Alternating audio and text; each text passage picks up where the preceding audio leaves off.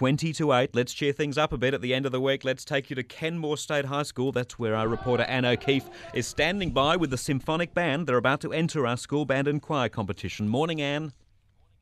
Good morning, Spencer. Yes, there's around 50 students who are sitting here waiting to play a fabulous piece for you. Now, they range from years 9 to 12. They're going to be heading off to China in September on a cultural tour. How fantastic, including a performance on the Great Wall of China. What an opportunity these guys are going to have when they head off there. I'm sure you're going to enjoy the piece they play for you this morning. It is called the Quad City Stomp. Here is the Kenmore State High School Symphonic Band for you.